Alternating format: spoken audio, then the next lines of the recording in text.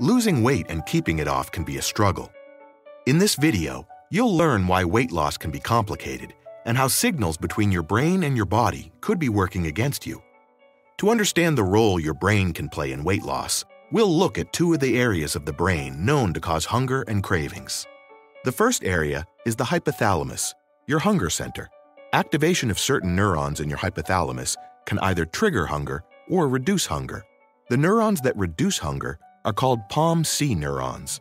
When these neurons are activated, they release a neurotransmitter that reduces the desire to eat.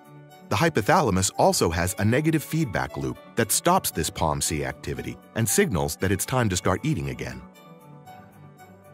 The second area, your mesolimbic reward system, is involved with feeling pleasure during rewarding experiences such as eating. When you eat, or sometimes just think about foods rich in sugar, salt, and fat, it can stimulate the release of neurotransmitters such as dopamine. Over time, your brain seeks to repeat those rewarding eating experiences. This is how your cravings can get their start. At times, your mesolimbic reward system can create cravings that seem uncontrollable, even when you're not hungry.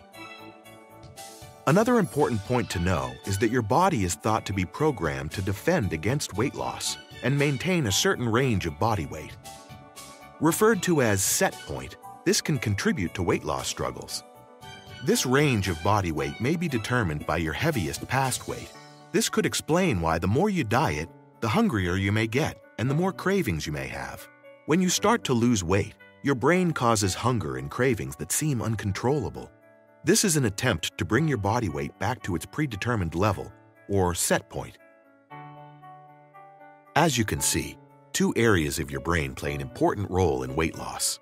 The hypothalamus, your hunger center, regulates hunger, and the mesolimbic reward system can cause cravings even when you're not hungry. Diet and exercise alone may not be enough. Learn more about adding a medicine to help you lose weight and keep it off.